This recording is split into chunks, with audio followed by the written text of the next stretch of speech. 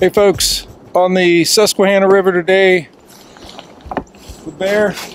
Hey. And Pete. Hey. Getting ready to launch these boats. And Bear, I'm gonna have you try the 1103 at some point today. Sounds good. So it's right there. I actually got the one with the weedless prop there. That one's a little bit different than the one that comes with standard. So it chops the grass up pretty good. I don't think we're gonna have a lot of grass here. Mostly rocks. A little cold. Yep. But we do have a rock guard coming from Trey Leach is working on one. Innovative Sportsman will have a rock guard for the 1103. So. Okay. And we tested that, what, month and a half ago. I think it was about a month I seen it. Jake Harshman kind of really tried to kill the prototype with it. So. Tested it on the rocks. Yeah. It survived. Good. All right, let's get in the water.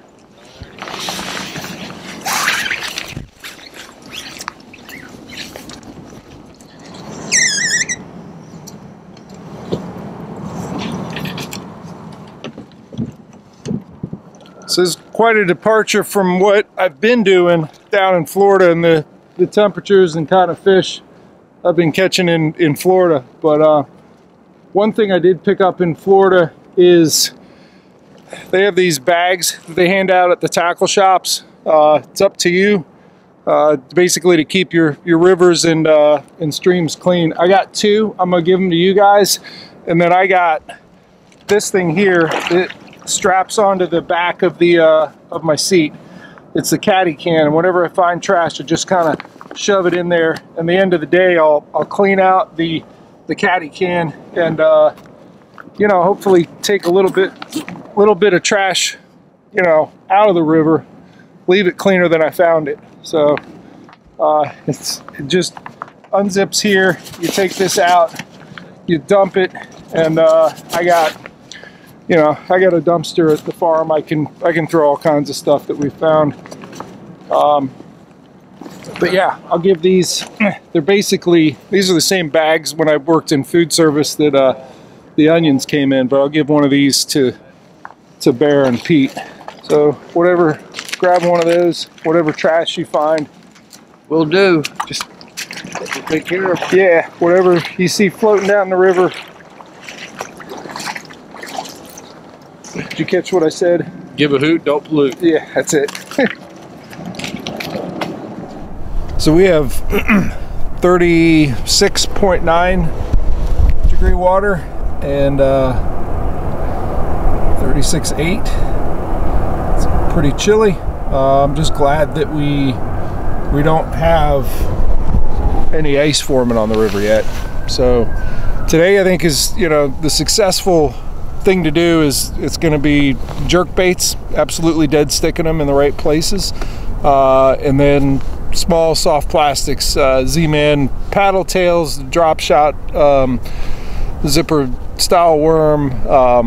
I got a couple other smaller Z-Man soft plastics on the Ned heads and maybe some of the chin locks. So we'll give those a try. We're really just looking for calm water. Right now we're in water that's moving pretty good, so I'm gonna go ahead and drop the hammer on this and get downstream a bit. See how fast this goes. With the current, we're going 8.3 miles per hour. Which I don't really need to go that fast. In fact, we're already at the first spot.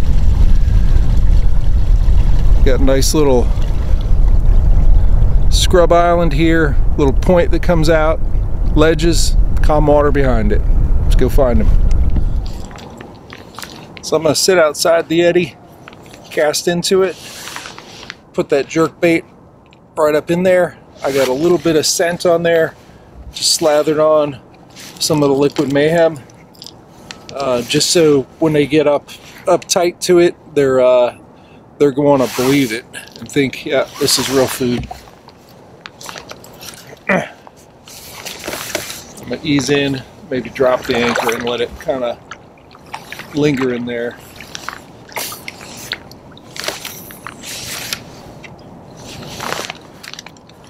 One rip, just drift with it. Alright, nothing in the first eddy, so I did find my first piece of trash coming up on it right now. Gatorade bottle or water bottle.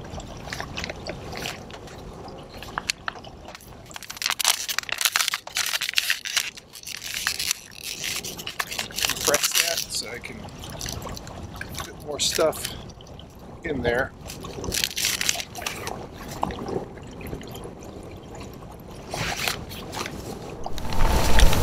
Just now? Yeah, just now. With you on the line. It's a good one. You're good luck. I've been fishing all morning, haven't caught anything, and I call you and the fish bites right away. Yeah. I gotta call you again next time I need to get a bite. It's a good one. I'm gonna pick up the phone so I don't drop this fish on them, on you. All right. I got this one on, it's a Z-Man, it's a little finesse jig with a soft plastic. It's a TRD bugs. Yeah. So something I just got. It works pretty good in 36-degree water. Okay. All right, Coop, I'll give you a holler back in a little bit, okay? Okay, Jigs. All right, nice 18-inch, 36-degree water, Susquehanna River smallmouth. We'll get her back in there.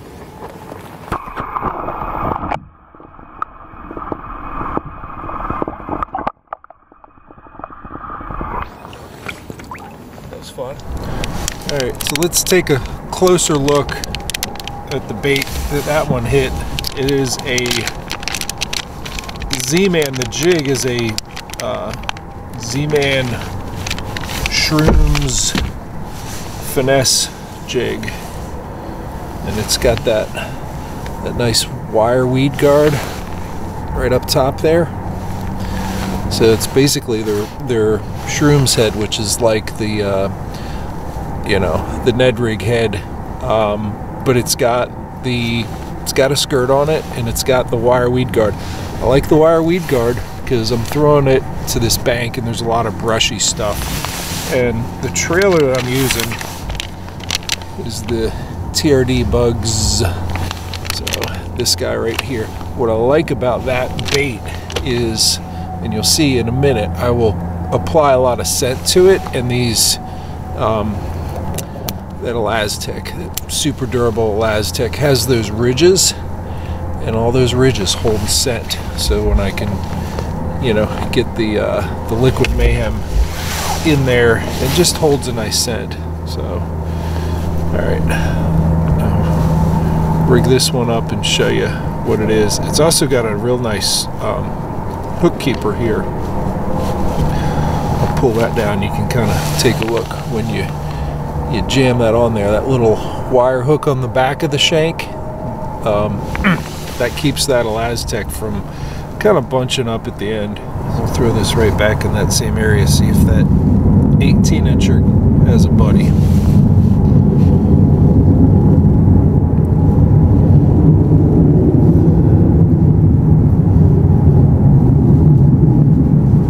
Just jam that on there real good. But yeah, he whacked it real good. So because the Elastec is buoyant, it orients it with the TRD bugs up, with those appendages kind of catching whatever current is down there. So that's the rig.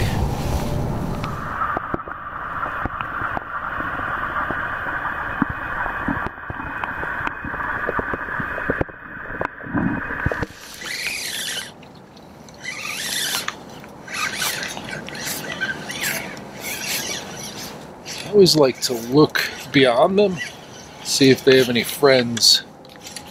And this one does not. Doesn't look like. Sometimes you can see big brother or big sister chasing up with it. But this was just a solo fish. Ooh, just like that, it's out. Got it right. I could see when I netted it, right on the upper lip, right roof of the mouth, but just on the lip. That's why a small profile is, you know, such an important thing. You know, because if you give them a real big profile, they'll grab the back half of it, and you won't get them. You know, they'll rip that right off there, right off of your jig head. 16 3/4. Nice fish, nice fat fish.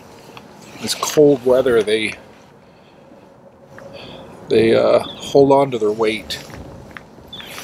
They don't burn it up. They don't have a real fast metabolism in 36 degrees, so whatever they eat stays with them longer. So, all right, I'm gonna use my motor and let this guy breathe, but I'm pulling that anchor up, and I'm gonna release this one away from the others, because if she goes down there and sits right next to her brothers and sisters down there and looks freaked out, the rest of them get freaked out and they won't eat. So this also revives them a little bit, and she'll be just fine on this side of the pool.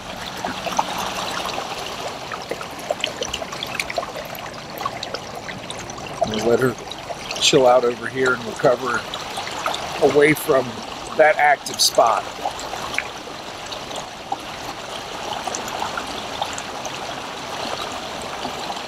All right, that ought to do it. Letting her go. See ya.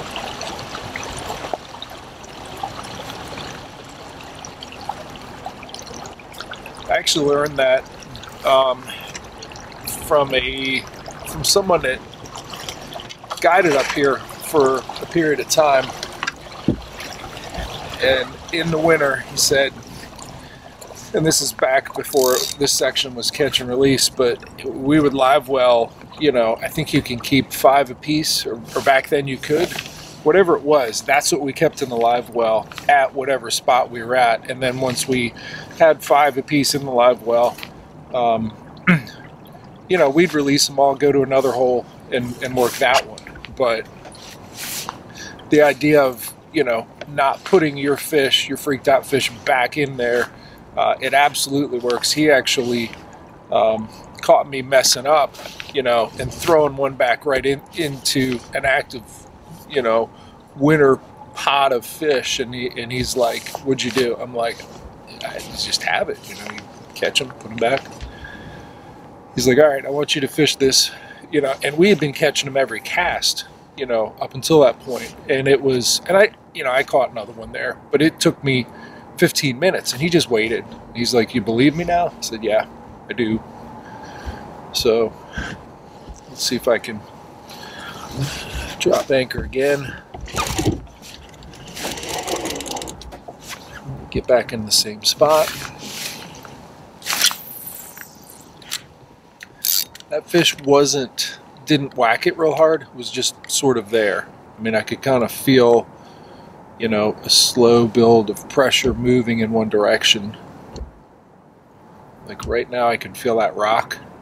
The first one I got, whacked it. It went pop. This last one, not so much. But this is the active spot. It's shallow. There's a ledge right above it, and everything that way, everything downstream is deep. So this is the most furthest pushed up, and then shallowest, you know, in that furthest pushed up against the top ledge of the deep water. It's their feeding station. The keys to feeling the bite, and sometimes you don't feel the bite, you just feel something's different than it was a second ago. But the key to knowing when to set the hook when you're fishing something that small in this cold of water is to focus. It helps to have good equipment. I have the best rod that St. Croix makes right here. It's a St. Croix Legend Extreme. I've got braided line that doesn't stretch, fluorocarbon leader that doesn't stretch, and it helps that it's not windy today. Wind really puts a bow in your line and makes it so your line is not straight from the tip of your rod down to the bait. When you do have windy conditions, or when you have more current, which I don't have a lot of current here, but the current and the wind will both bow your line out, and you want to make shorter cast with heavier weights. I can stay fairly light today because it's not windy.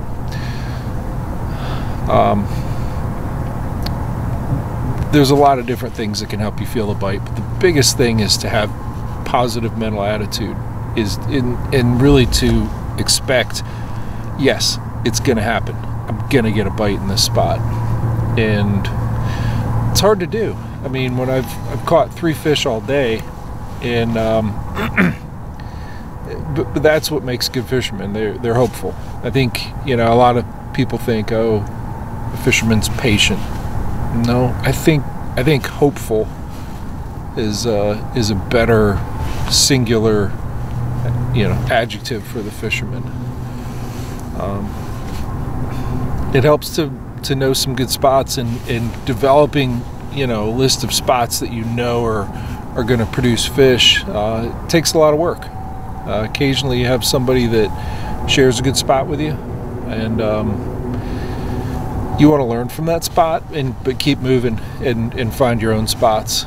I did a very good chapter for the DVD I did on Winter River smallmouth fishing, on the process, and basically you're fishing from September through December in the same stretches. I don't have to go over all of it, but it's worth the process is a chapter in that DVD that's worth watching if you want to catch Winter River smallmouth. But have your good spots and really focus on them, and have positive mental attitude. There are fish here. I know that there are because I've caught them here. But even if you're not sure, lie to yourself a little bit until you do believe, and it really just gets you on point where you're paying attention. You have that focus, so that when you get that little tap or just, you know what the bottom feels like, and it's there, and then all of a sudden it doesn't feel like it did, and your line's maybe drifting a little bit to the left, it's time to set the hook.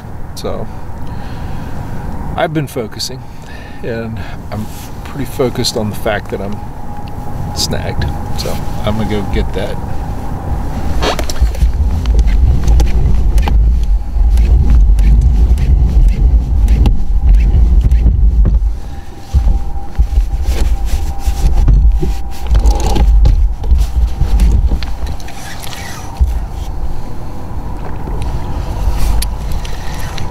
Load her up. Get a little bit upstream of it.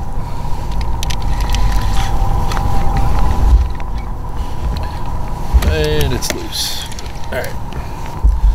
Next spot. Here we come.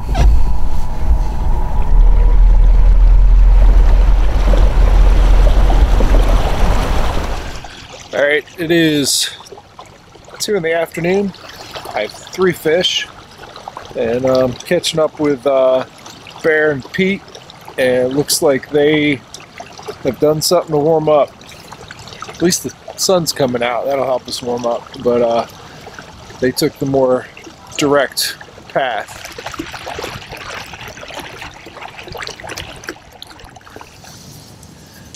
All right, you guys feel your toes yet?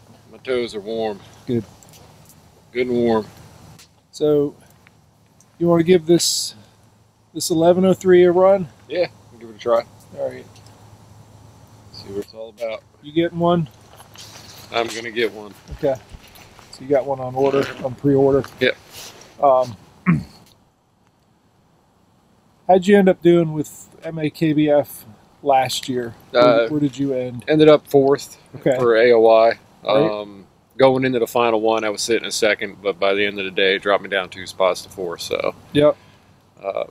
Qualified through them as well as finishing 4th on NVKBA's Lake Anna event that they had. I finished 4th for them, so I qualified for the national championship there. Nice.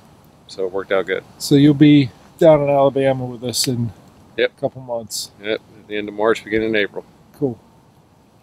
Well, we should definitely have 1103s by then. That'll be good. We got the first one's coming in February. Okay. Folks that have pre-ordered will get some of those, and you know, first come, first serve. So Okay. you got yours in. You'll certainly have one by then. Good. Sounds good.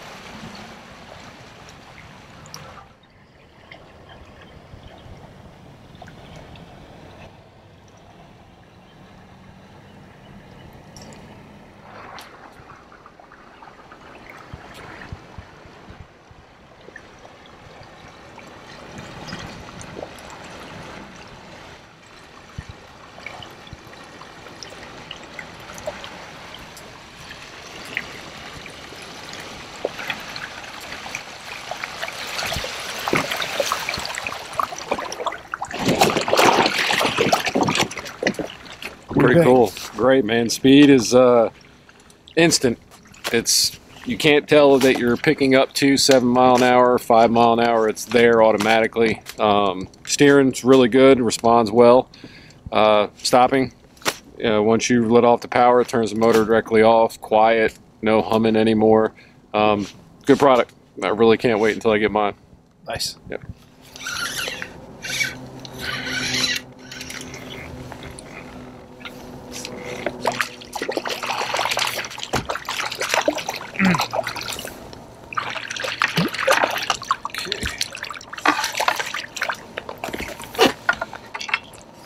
Had at least one brother or sister in there. Hooked right there. Small baits. If you find it difficult to focus on something that isn't happening yet, the bite, the best thing I can tell you is to focus on what is happening. What does it feel like with the micro jig just sitting there on bottom? You can feel that if it's on rock. You can feel that it's solidly on there. And if you just focus on that, when that's interrupted, when that's different, when that, changes somehow, and you haven't done anything like pull the rod back to change it. If it's not you doing the action to make it feel different, that's how you start recognizing when one's picked it up very, very softly. All right, we're into the shortest daylight period of the year, which means that it's 4:30, and I'm about 3 miles from the launch. And I need to boogie. Need to get back upstream, catch up with Bear and Pete, and call it a day. But it's been a good day. and I'm glad that I can get back up to the launch quickly. Let's check that out.